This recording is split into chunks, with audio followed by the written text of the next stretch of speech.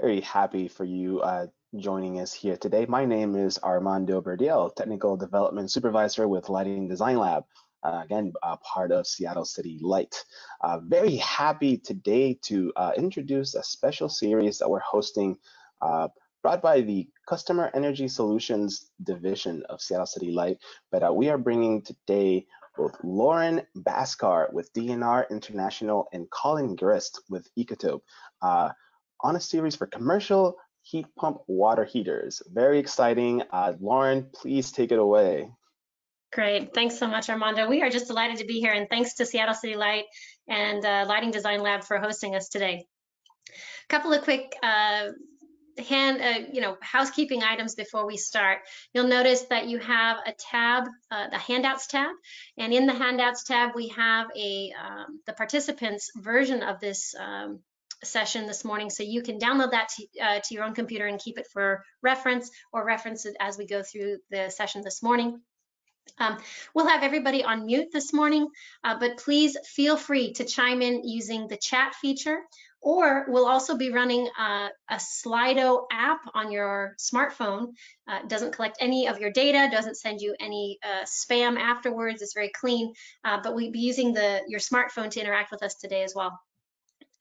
I'll make sure that when I see your questions and comments, I'm going to turn on my camera so that Colin knows that there's someone in the room that wants to ask something or comment on something, and so we'll make sure he sees us and can respond to your questions and comments throughout the session this morning. And then we have a short survey at the end that gives us feedback about how we did today, what else you'd like to see from these kinds of sessions, especially about this technology that's coming to market. And how we can make things even better. So we really thank you in advance for participating in the short survey at the end following the webinar. Looks like there will be a recording, and then this slide deck will be posted on the Lighting Design Lab webpage after the training. So with that, Colin, let's begin this morning. Thanks, Lauren. Glad you all are joining us here today. Once again, I'm Colin Grist, a mechanical engineer with Ecotope, a mechanical plumbing and energy efficiency firm in the Seattle area. And I'm here today to talk to you about commercial heat pump water heating systems and why you'll want to implement them in your buildings that you're working on. My coworker, Evan Green, is going to be speaking tomorrow about how you can implement those. And so he'll be diving into more of the technical details and code-specific requirements for getting those systems successfully in your building in a reliable and efficient way. So like Lauren mentioned, we have a Slido, which is, they're not collecting any data. It's really simple to use. All you need to do is grab your smartphone or your on a computer and go to slido.com. And then the hashtag or the code today is #YSCL. You can also use this QR scanner. And so if everyone could take a minute, we have an introductory survey here to get to know who is in our audience a little bit better. As you know, we're presenting this remotely, and it's not as inclusive or as in the classroom, let's say. So this Slido feature is really great for us to be able to interact with you and to get a better understanding of who we're talking to today and how we can tweak the presentation to better suit your needs in the learning process.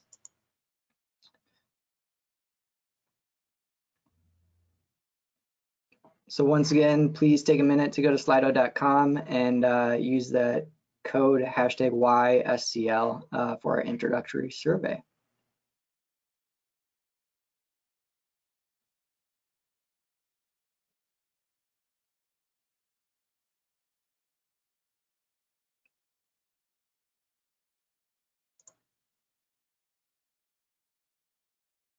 And one of the first things we're looking to understand is what your job title is, where you're located, what are you working on? Vancouver, Washington, excellent, glad you're here. Seattle, yes, I assume we're gonna have a lot of people from Seattle joining us today. That's awesome. We will definitely be diving into Seattle Energy Code today and more tomorrow. Energy management analyst, with Seattle and with Tacoma. Awesome, great to have you all here with us. Small business outreach from Portland. Plumbing engineer, awesome. Love to have plumbing engineers and designers in these discussions.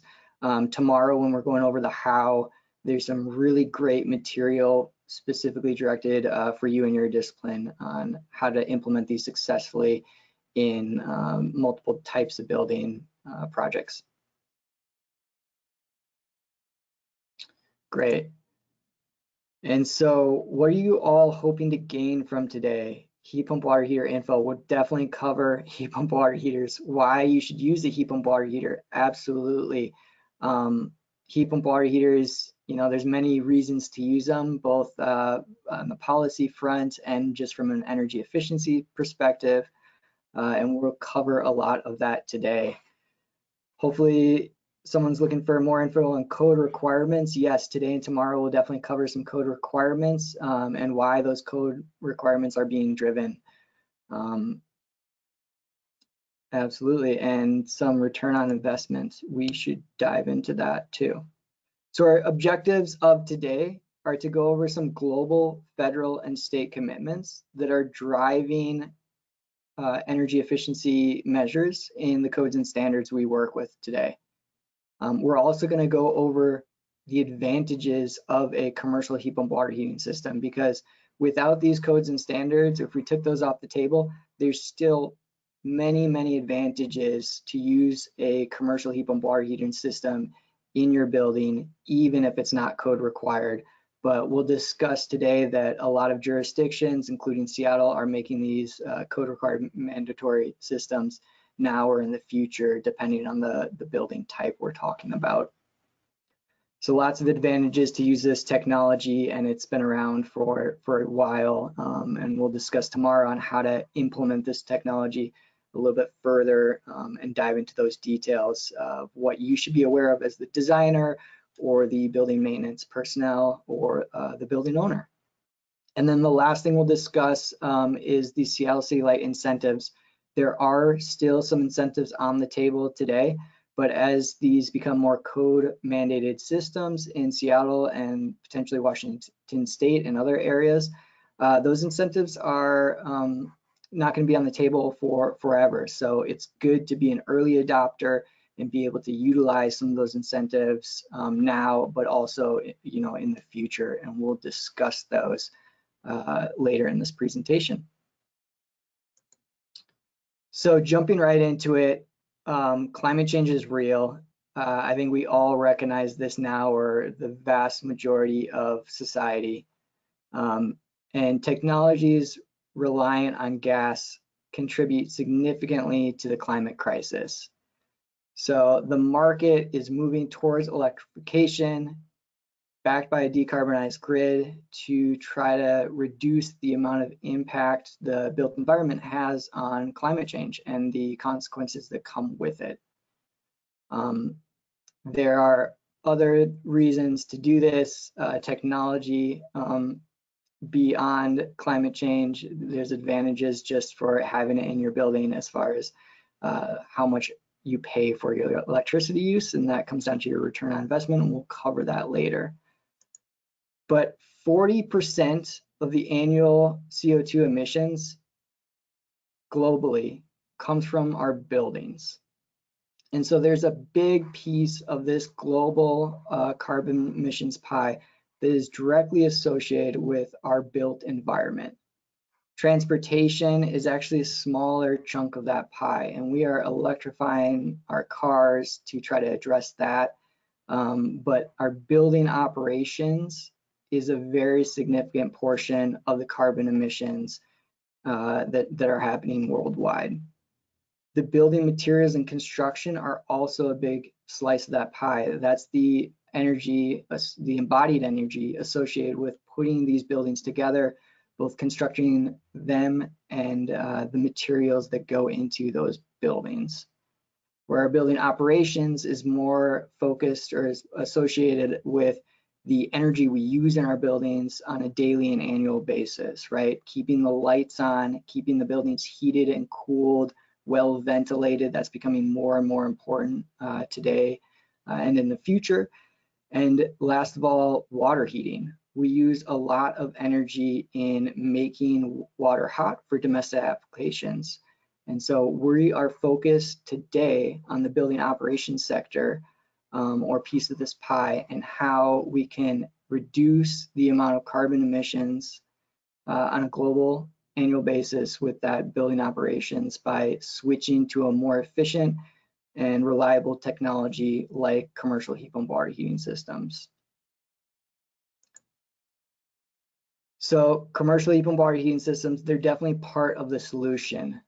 They are clearly addressing and reducing the amount of carbon emissions that are generated in the built environment. And so this is a low carbon technology that's much more efficient than natural gas or electric resistance water heating, the two most common prevalent solutions out there today. And so we have up here on the screen a little conceptual schematic of a heat pump water heating system. And we have our heat pump water heaters shown here in these green boxes, a storage tank. We have a temperature maintenance system that Evan is going to be diving into more in the discussion tomorrow, or the presentation. And we have a mixing valve and circulation pump.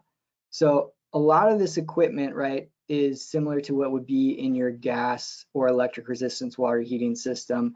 And we're just switching out this the gas or electric resistance heater essentially with a heat pump water heater. And that piece of equipment is much more efficient than a gas or electric resistance water heater. So it is definitely part of the solution to reduce the carbon emissions and reduce the amount of electricity usage in the built environment. So there are some global, federal, and state commitments that are driving the market towards commercial heat pump water heaters and energy efficiency in general. We all know about the Paris Climate Agreement, which is to reach global peaking of the greenhouse gas emissions as soon as possible, and then to be climate neutral by mid-century. A lot of progress is needed to get to that place. We also have other groups and organizations such as RE100, which is over 300 international companies agreeing that we need to switch to 100% renewables, and they are committing to do that and planning to do that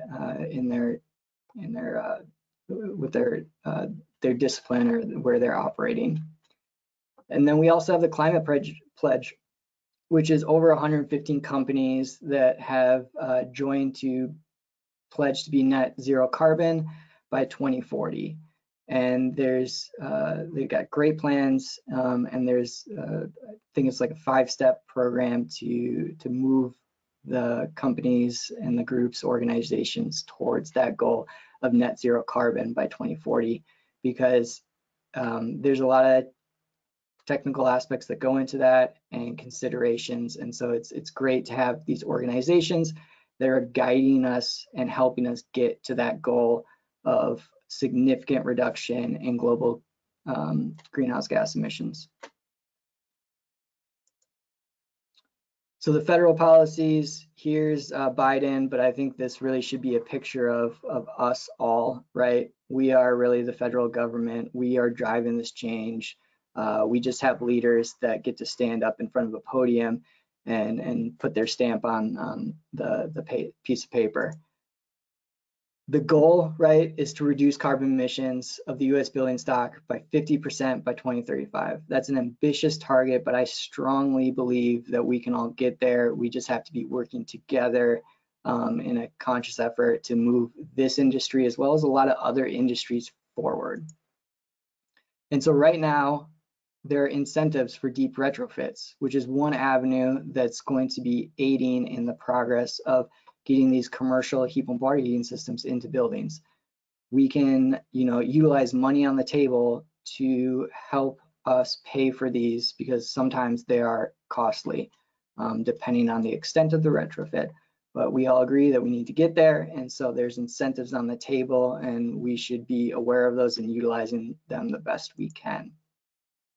The other goal is to prioritize low global warming potential refrigerants. This is moving away from our HFCs such as 134A and towards CO2 or R744 as refrigerants in these pieces of equipment that are used in the built environment, like heat pump water heaters.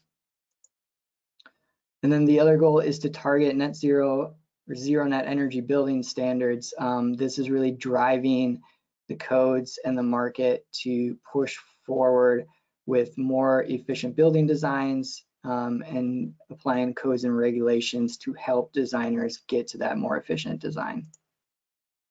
And this will accelerate the building code updates and provide new funding to adopt stricter building codes and train the builders and the inspectors, because I think a lot of the issues today are just the unknown around heat pump water heating or the unknown around a new efficient technology, and we need to all be trained. It can't just be the engineers. We need the builders to be on board, we need the inspectors to be on board, and the building owners.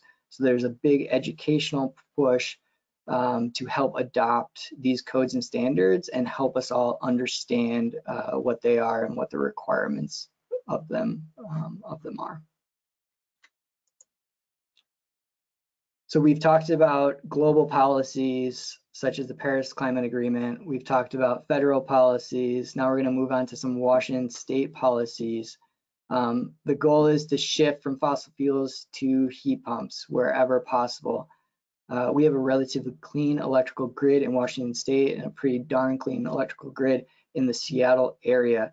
And so it makes sense to take these outdated fossil fuel or gas fossil fuel systems and switch them to electrical systems that use a heat pump to move that heat instead of making it and result in a much higher efficiency system, while also reducing the amount of carbon emissions associated with that use or load. And so they're focusing on high efficiency heat pump water heaters or heat pumps for space conditioning, which we're all pretty aware of, I think by now. Those are those mini splits or VRF systems in our buildings. And they're also focusing on water heating. And this is needed because the state has these ambitious goals, which are listed down here. You know, we're getting close to this 2030 mark where we need to be 40% below the 1990 levels, and we still have a lot of progress to make it to that level. And then by 1990, or by 2050, excuse me, we want to be 95% below levels with net zero emissions by 2050. So a lot of progress to be made by then, and I think we can do it, but there's going to be a lot of movement in and changes towards more efficient solutions in all aspects of the built environment. And so there's other Washington commitments. One of them is the House Bill 2057, which is the Washington State Clean Buildings Act for existing buildings. And so this establishes standards for commercial buildings over 50,000 square feet. However, there's incentives for early adopters in 2021, as well for large multifamily buildings. So if there's an existing building out there that you know is an energy hog and is a rather big building, there are currently incentives on the table to help you make those systems and that building more efficient. At Ecotope, we've done some of these early adopter buildings programs, and just with control changes to the building control system, we were able to reduce the annual energy use significantly, often 25% reduction just with some control changes on set points, time of use, and other changes to better reflect what the occupants or how the occupants were using the building and how the pressurization and other systems were working and tuned for that building and commissioned. So we have Washington State codes and standards too, right? And those standards are, you know, always driving the codes to a more, or hopefully a more efficient system type. The House Bill 1444 is looking at the appliance efficiency standards, and currently appliances must meet these minimum efficiency performance levels. In the future, commercial heat pump water heaters must also meet those minimum efficiency performance levels. And so this is taking, you're bringing heat pump water heaters into that efficiency, or that standard, which requires a certain level of efficiency in that equipment. We also have the Washington State Energy Code, of course, which we're all familiar with, and that is heat pump water heaters in that regard are typically used to demonstrate that buildings meet the efficiency points for new constructions. So there's a code section that requires a certain amount of points for a new building, and heat pump water heaters or commercial heat pump water heater systems are awarded all the eligible points, and so they're often the easiest compliance option for new construction and permitting. So this implementing a heat pump water heater in your building located anywhere in Washington is often the easiest, most cost-effective, and also results in the most energy savings for compliance with the Washington State Energy Code, because we have to get a few efficiency points to pass that or to meet that code. And then the Seattle Energy Code, our high-level goals are to eliminate the carbon emissions in our buildings, right? Seattle voted on that years ago, and the Seattle Energy Code is pushing forward to eliminate the carbon emissions so we get greener, more efficient buildings out there, with the goal to decrease the unnecessary electrical uses. I noted that in one of those retrofits, they were able to save 25% energy savings with just some control changes. And that was really addressing unnecessary electrical usage. And so that's an example of one of those early buildings that wanted to look at how to become more energy efficient to align with the state and local goals. And all that was needed were control changes to do that. Very cost-effective, simple solutions that were able to decrease the unnecessary electrical usage for that building. And so Seattle's also looking at those goals and trying to implement that or use that as a way to get a more reliable and energy efficient building stock. And so we're mainly here today to talk about the Seattle Commercial Energy Code and heat pump water heaters or commercial heat pump water heating systems. And so new to the code this year is this section C404.2.3, which is saying that service hot water shall be provided by an air source heat pump water heater system, not fossil fuel or electric resistance. And this is applicable to R1 and R2, which is multifamily buildings greater than 3 stories or any hotel or motel. This is a lot of what's been built in Seattle over the last 10 years. And I think we're continuing to build a lot of this type of housing. And so it makes sense that the code goals align with a more efficient system like a commercial heat pump water heating system. So that's coming in the code in 2018, which is the effective date is January 1st, 2022, I believe now. So I'm flying through this, and I'll give you an opportunity here to ask some questions relating to the policies, codes, and standards influencing the shift to commercial heat pump water heating systems and how that's being adopted by local jurisdictions. So Colin, I just want to clarify, the code itself is dated 2018, but it takes effect, on January 1st of next year for the Seattle area, which is, pretty soon. And there was a question in the chat that I know we're going to get to, but you've talked a little bit about the efficiency the efficiency gained by implementing controls, right? But my question is, what's the efficiency gained by implementing the commercial heat pump water heater system instead of an electric resistance system or a natural gas system? And I know we're going to talk about that in a bit, but can you just give us a general idea of what kind of what's the ballpark savings there when we swap out an electric resistance or gas Sure. based? If we swap out a electric resistance or gas water heating system with a commercial heat pump water heating system, we're going to reduce that amount of annual energy use by 2/3.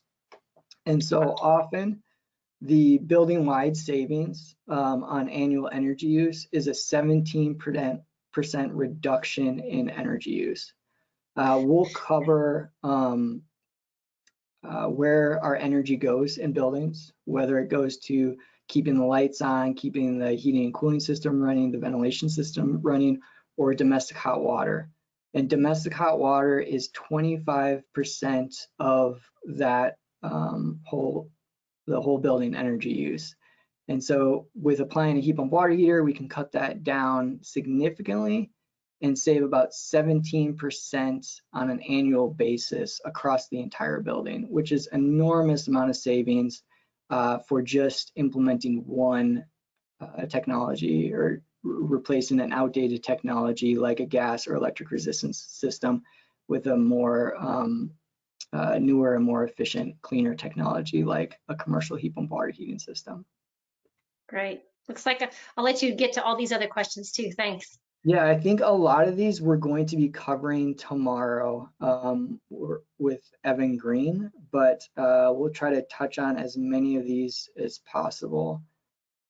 So how much electric resistance heat is allowed in backup systems, and how does that affect the overall system efficiency? Yes, if we include electric resistance water heaters in these commercial heat pump water heating systems for backup or to treat a specific load, that will definitely increase the electrical usage and result in a decrease in overall system efficiency. And so we have to be very conscious about that.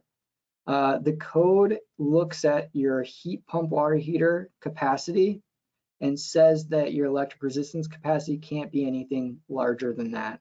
And so they don't want you to put in a very small heat pump and a very big electric resistance water heater, and you tell them that you're running on that heat pump, but in reality, you're running on both and using that electric resistance water heater a lot to meet the primary water heating load. So that's covered in the code, and we can talk a little bit more about the specifics tomorrow. Water source versus air source, especially considering drain wastewater heat recovery.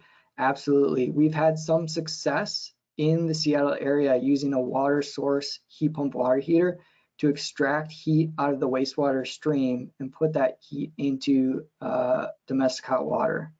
That has worked pretty well. It's probably one of the more expensive systems, but there are some advantages, especially where there's air temperature concerns with heat pump water heaters, because they can only operate down to a certain temperature depending on the type of refrigerant used in that heat pump water heater. And we'll cover a little bit, we'll cover that in depth tomorrow on refrigerant selection and the air temperatures that they can operate in. How do you implement code require dual fuel heating with commercial heat pump water heaters? I'm not entirely sure on that, and so we'll see if we can get someone from Seattle City Light or to address that question either today or following up later. Because gas is so much cheaper than electricity, at least for now, correct, at least for now is the key word there. Should the customer expect to save any money with retrofitting from gas to heat pump water heating? Yes, if you do it correctly, you can definitely save on your operational costs when switching from gas to heat pump water heater. Now you can save, and definitely when gas gets more expensive in the future, you will be able to save additional money from switching. So Colin, another question that came in the chat here.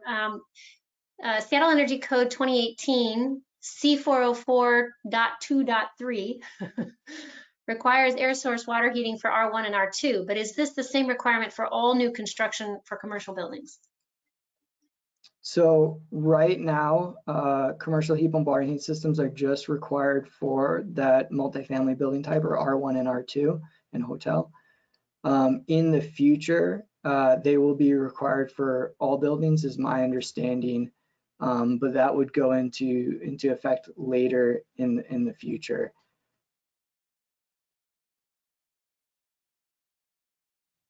Did I answer that question? Or was there a second part to it, Lauren?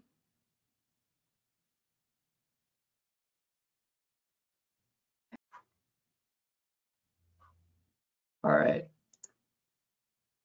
So we talked about the code driving the market towards commercial heat pump water heating systems, because society is looking to reduce humans' impact on climate change and to reduce the climate crisis that's coming or is here now.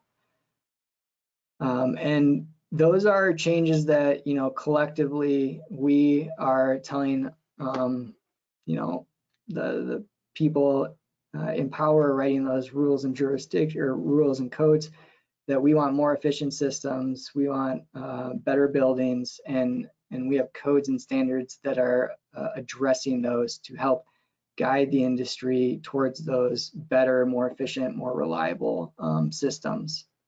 But there also are other advantages to commercial heat pump water heaters beyond that, right? They're climate friendly technology, meaning that most of these systems or the newer equipment coming out is using refrigerants which are less harmful to the environment if leaked out or when they're leaked out. We also have proven performance of commercial heat pump water heating systems for over 10 years, and we'll get into some case studies or some really light case studies on some of the successes there. There are also they result in lower operating costs compared to electric resistance, and about the same or lower compared to gas water heating systems, depending on how efficient your commercial heat pump water heating technology and system is.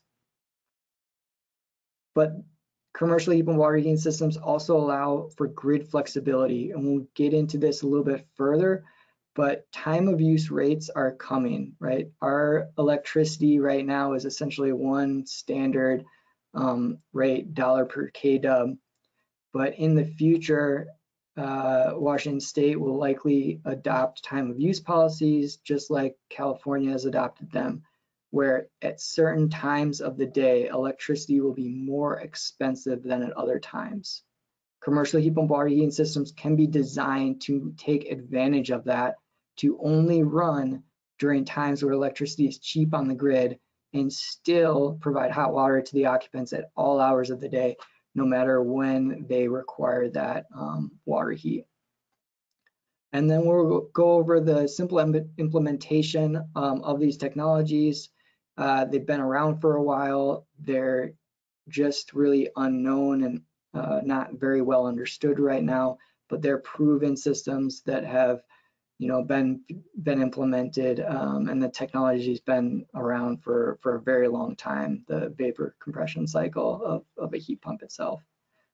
And then the other thing that commercial heat pump water heating systems are addressing is the demand for sustainable housing. This is a huge growing market demander, and we're seeing more and more sustainable housing designs out there, as well as more programs and platforms that help the resident or the future resident of that building determine if they want to rent or not, depending on how sustainable it is or how much energy their monthly utility bill will be predicted at. So some huge advantages there to really put yourself and your building on the forefront and capture some of that great marketing that goes with energy efficient buildings. So I said it's a climate friendly technology, and one of those reasons is because it's moving heat, not generating or making heat. And it's much more efficient to move heat than to make heat. And so a heat pump water heater moves heat using the vapor compression cycle or the heat pump cycle. And that's essentially taking a source of air, capturing some free or low cost heat out of that air. This could also be a source of water, but we're focused on air today. Capturing that heat out of the air, then we can compress it to bring it, our working fluid, our refrigerant, to a higher temperature, and that's where we put energy into the system. Then we can dump that energy out of the system with our condenser to hot water, go through an expansion valve to get to the same state, or to reduce the pressure, right? And then we go through the evaporator again, which is where we're capturing free or low cost heat.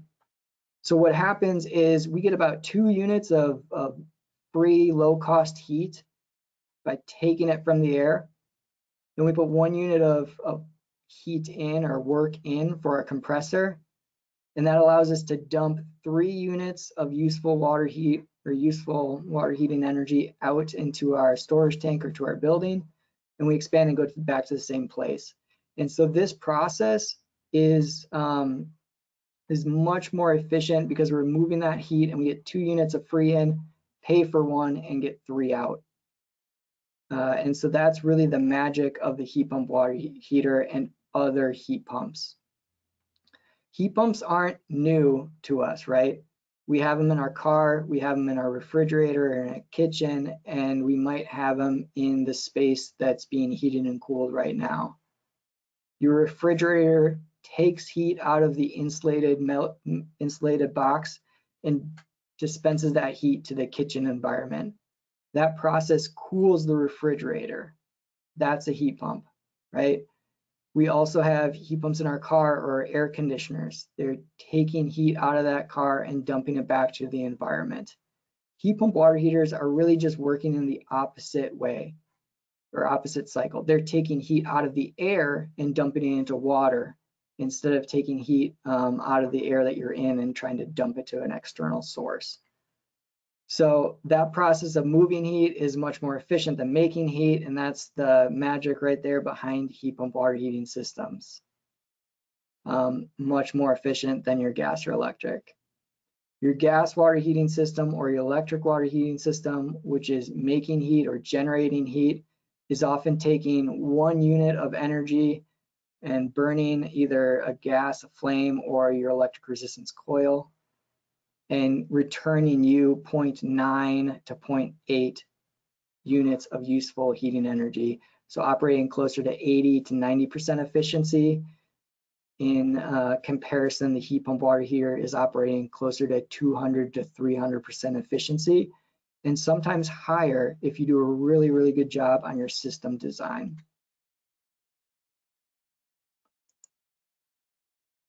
So these are also climate-friendly technologies, or they're becoming more and more climate-friendly. A lot of our heat pumps out there today are using HFC refrigerants such as R410A and R134A. But the industry is moving towards these refrigerants with lower global warming potential, GWP. Closer to 1 is CO2, because that's what the system's based off of, but that is also known as R744A. So it's more efficient to move heat than to generate heat, and also our technologies are getting better at this while using refrigerants which are more environmentally friendly or more climate friendly, we'll say. And there's also propane, R290, which is sometimes used, in your gas propane grill, but can also be a really good refrigerant, especially for heat pump water heaters.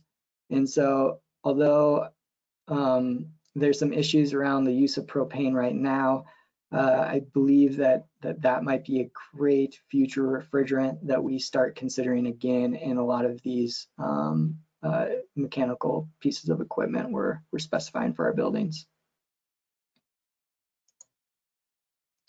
There are also some impacts on the air temperature that these various heat pumps can operate in.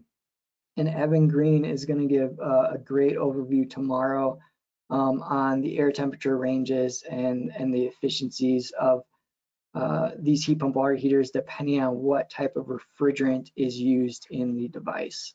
And so that will be some really good information out there for the energy analysts and some of the plumbers to help realize what the limits of the technology are and the capabilities are as well. So there's a question on energy savings relative, or how much energy can we save, right? Here we have two pie charts. One is our baseline multifamily building, which is just our basic multifamily building standard with a less efficient water heating system and very little efficiency measures. And then on the right-hand side, we have our multifamily building with a heat pump water heating system. And so you'll notice that there's two pieces of the pie here that are associated with domestic hot water usage. We have our primary heating load, which is about 15% of the total, and our temperature maintenance heating load, which can be up to 10% or even greater of the total annual energy use. The primary heating load is what you think it is. It's making cold water hot that the occupants use. The temperature maintenance load is keeping that water hot in the distribution piping and in your tanks so that when an occupant turns on the tap in a larger multifamily building, they don't have to flush a bunch of cool water out of the hot water pipe before they get hot water. So we circulate water in our hot water piping typically to keep that water hot close to the end use fixture, but that means that there's a heating load associated with that, and it actually is pretty substantial. If we apply a heat pump water heater correctly and efficiently, which we'll give you some more tips on tomorrow, we can significantly reduce the amount of energy used in our domestic water heating system and save about 17% on average, which is an awesome amount of savings for one technology being implemented, often in the basement mechanical room or on the roof of the building. This isn't like your envelope where you're touching every square foot of the outside of the building. It's a very confined system that we can essentially replace the engine of and get a much more resilient and efficient system than we had before. So, Colin, I just want to, I know the short answer here to this question, but just quickly, can you convert refrigerants over time so that if you started out with an R134A system and you wanted to convert to a low global warming potential system like a CO2-based system, that you could just swap out the refrigerant in that same system? You likely can't swap out the refrigerant in that same piece of equipment, but you could essentially swap out the piece of equipment to a more efficient device.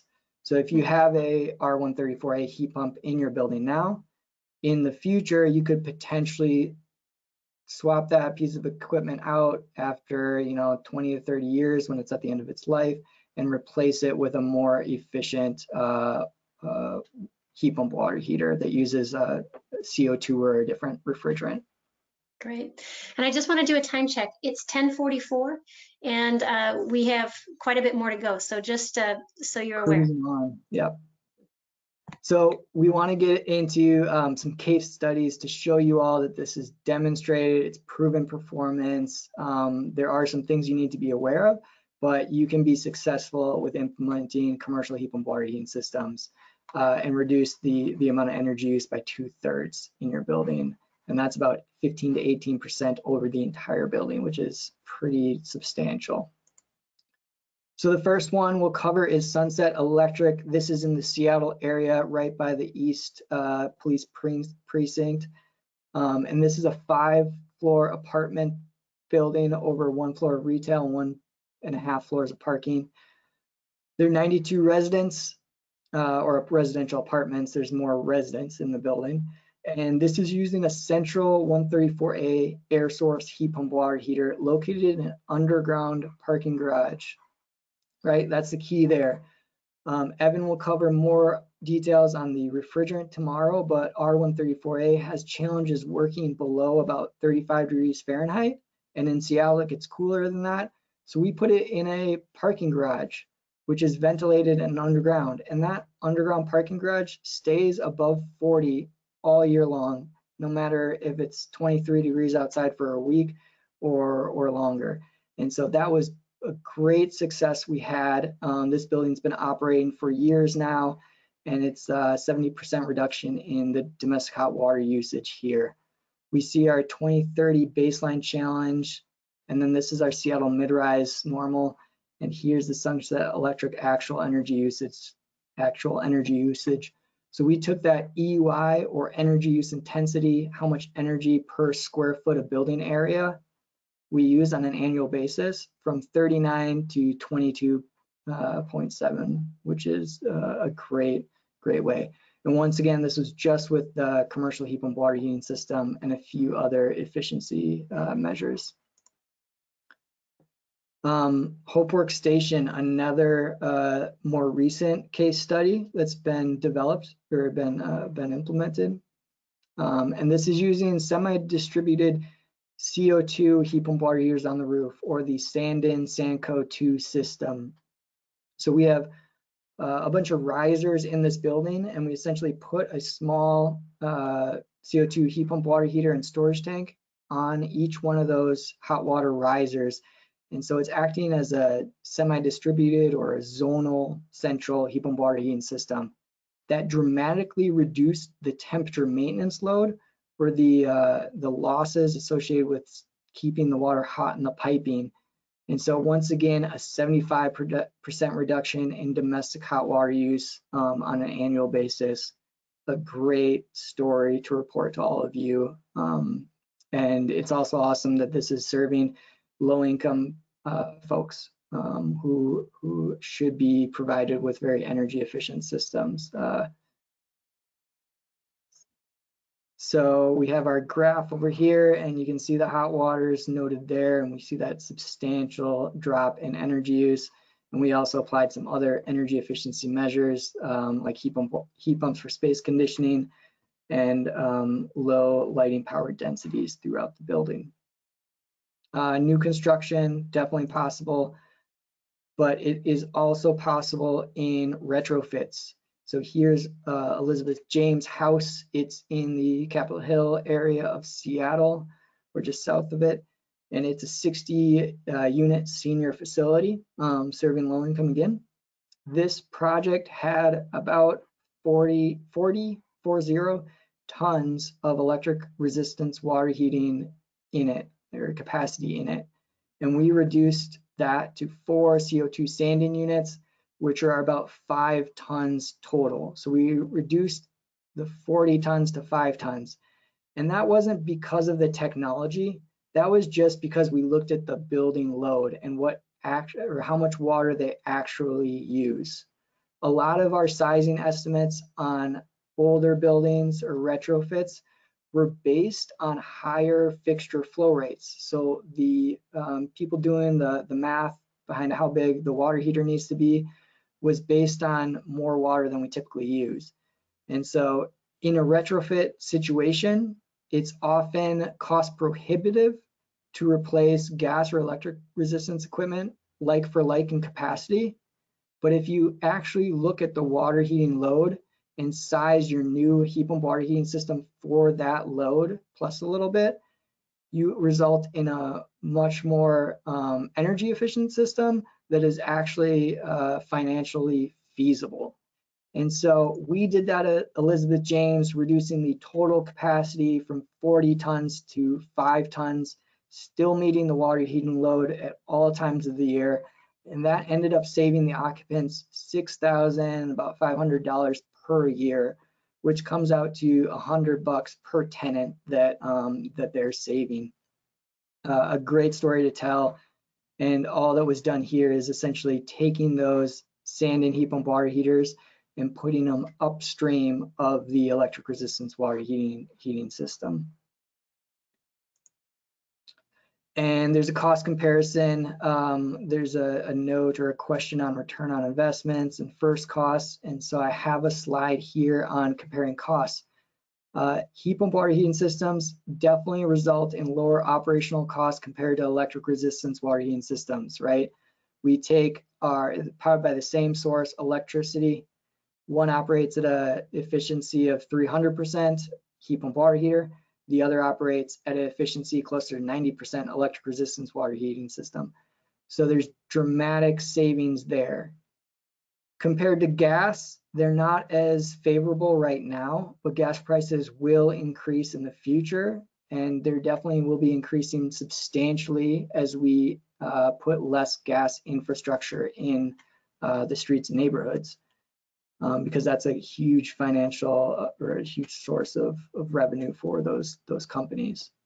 And so gas prices will go up, they might skyrocket, and so we will definitely see some operational savings in the future compared to gas, but right now it's a neutral cost. Here is a really awesome graph someone at Ecotope put together, and it shows your central heat pump water heating system and the installed cost per unit normalized there. And we have a rather large range right now because it's an unknown technology, and if you're, if you know how to do it, you put a low bid because it's easy for you, and if you don't know how to do it, you put a high bid because there's some uncertainty and challenge that you'll probably run into. Central gas, same thing, pretty widespread because there's a lot of different sizing and other considerations that go into those buildings. But in general, this is a little bit lower of an operating or an installed cost per unit than your heat pump water heater. But if we compare it to individual heat pump water heaters, right, we're going to have a higher cost. Individual gas is really high.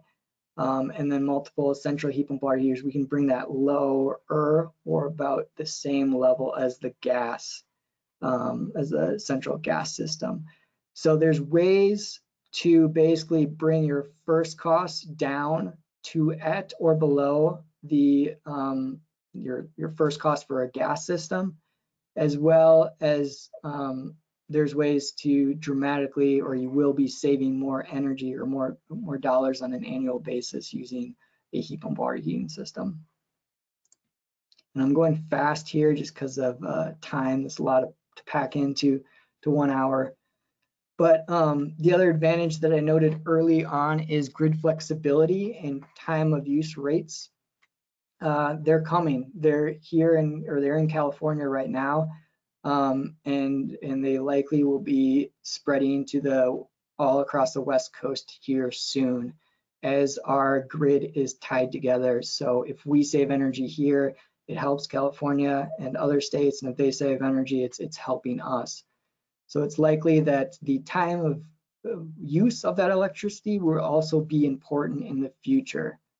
Heat pump water heaters, because of their system design, they can be designed, or because of their system or some of the system aspects of a heat pump water heater, they can be designed to shift out of your peak time of use pricing rates. So you see this orange line here is when people are using water in the building. We have 2 days here, there's 24 hours. So the first day, right, morning rush, second day, or in the evening we use some, and we don't use much overnight, and then we use it in the morning again and in the evening. And we can design our heat pump water heating systems to essentially turn off or be designed to be not running during these peak time of use pricing. However, we do need to then run them, overnight. And so this is a great aspect of commercial heat pump water heating systems that can be implemented as a future-proofing aspect of your building to, one, really reduce the amount you're paying for your energy, and to reduce the peakiness or the peaking plant usage on the grid, because this peak time of use pricing is often associated with us turning on the peaker plants so that we can meet the higher demand for electricity on the grid and those peaker plants are typically less efficient than the baseline energy generation systems. So CTA 2045 is something that you should be aware of and know about. This is allowing the heat pump water heater system to be connected to the grid so that you can design your system to capture these lower time of use prices. And then there's also demand for sustainable housing. I know a ton of people that are renting housing or looking at buying housing right now. And a lot of them are asking me questions on, hey, is this efficient? Is this an efficient mechanical system? Is this going to drive me crazy? Is this overly complicated? But there's also, online platforms and bigger organizations that are looking at this and trying to be market differentiators. So Stream Belltown Apartments, one in Seattle, right off of 99, Lower Queen Anne area, right on their cover page, right? They say that built 100% net carbon neutral, and you can learn what that means.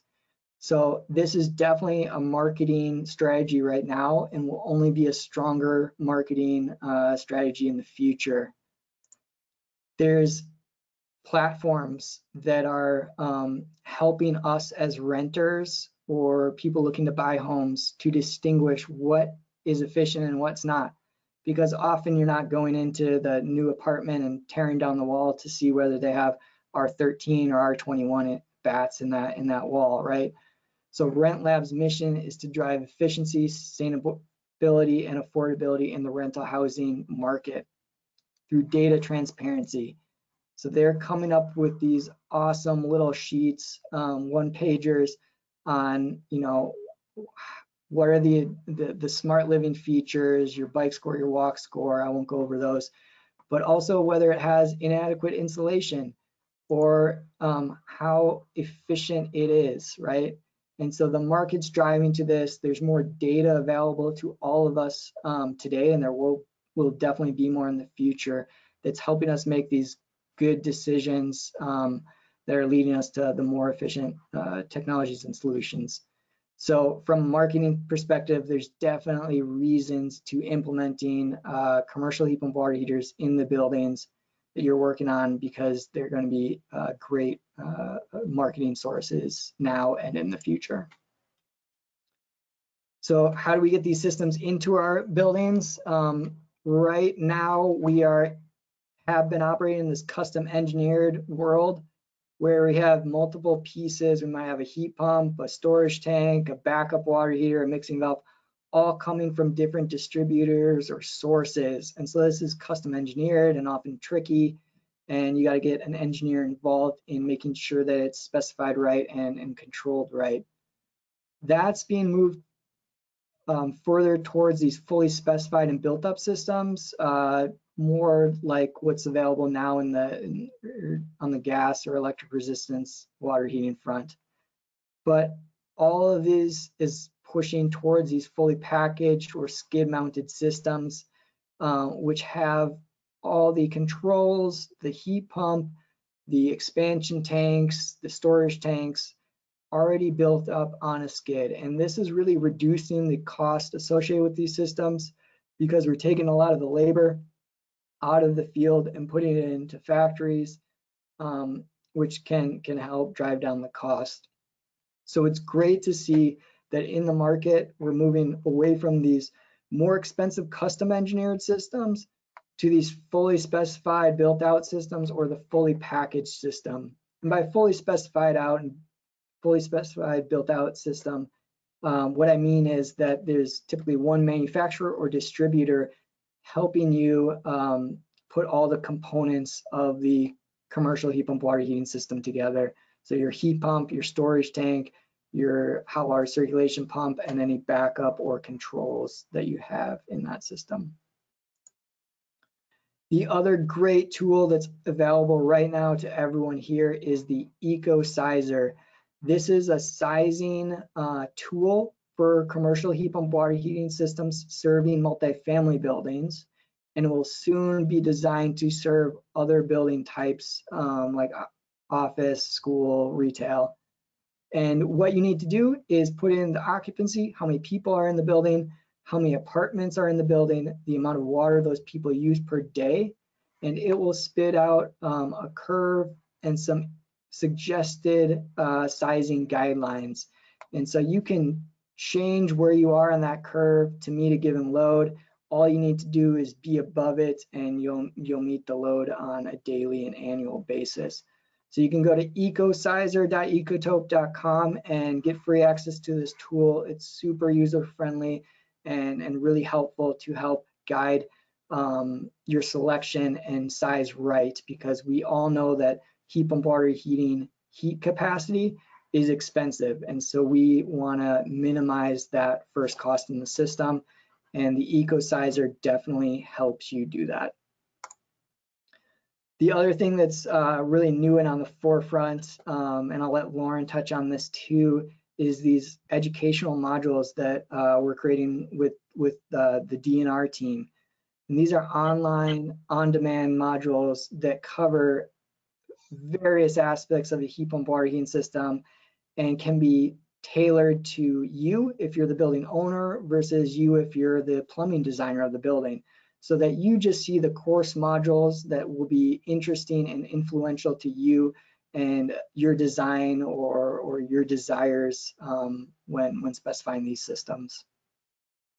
Awesome, Colin. Yep, that's very true. And I'll put my email in the chat. These are going to be ready by early November. So we're looking to launch all of these online educational modules for everyone in the audience and other folks that you might know that might be interested. Great.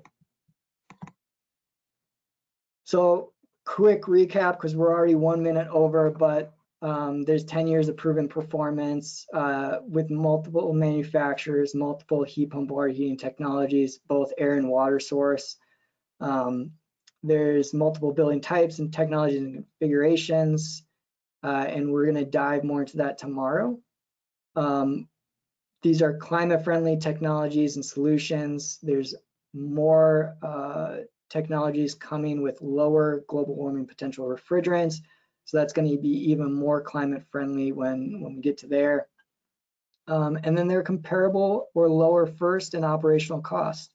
So from a first cost and an operational cost standpoint, it's advantageous to switch from your outdated fossil fuel gas water heating system to a higher efficiency heat pump water heating system, or your electric resistance water heater to a heat pump water heater. And then this also addresses the demand for sustainable housing, right? We saw that we use a lot of energy with heating water, 25% on an annual basis. And so we can address that simply, effectively, and quickly with just switching out the heat engine to a heat pump water heater, which is much more efficient than some of the other outdated technology. And then simple implementation. For the past 10 years, this has been more complicated, more complex, custom system designs. The market is really, really moving towards these kind of off-the-shelf designs, solutions, so that you as the designer understand the system and have people to stand behind you when issues arise, and also to aid you in making sure that you get the most reliable and efficient system in your building. And pause here for questions, or maybe just move to the end because we're kind of at the end of our time. I'll leave this Seattle City Light incentives up on the board because this is probably interesting for all of us here. There are still incentives available. You should be focused on the CO2 heat pump water heating system because you can get some great incentives right now with that higher efficiency technology. And Colin, these are for 2022. So these are the incentives the Seattle City Light team provided for us for 2022. So still getting incentives here for central systems with a COP above 2 or with the CO2 refrigerant. Yep, great.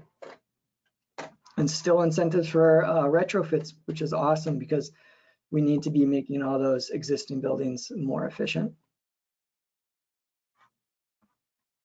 And that brings us to our concluding slides. And so commercial heat pump water heating systems are needed now because we have societal shifts that are driving towards a more efficient technology, a more sustainable world, so that 7 generations from now, we have people inhabiting a beautiful Garden of Eden rather than some other world that was created.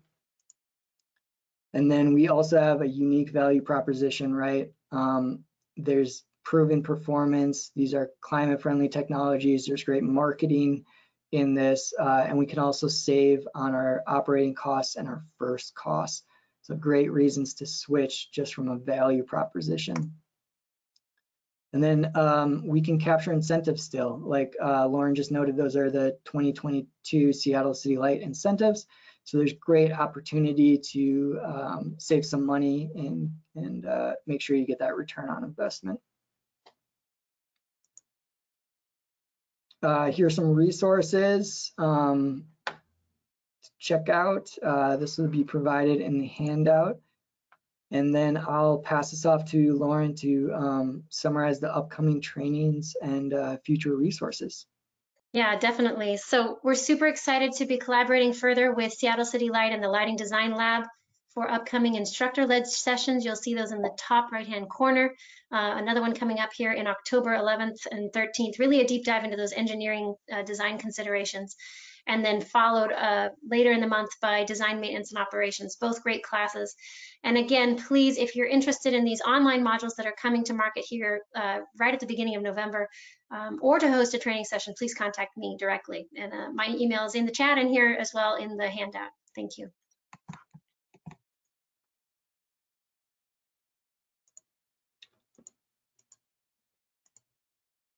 Great. Thanks everyone for joining us today. Please feel free to reach out to Seattle City Light too. Click, call, and connect. And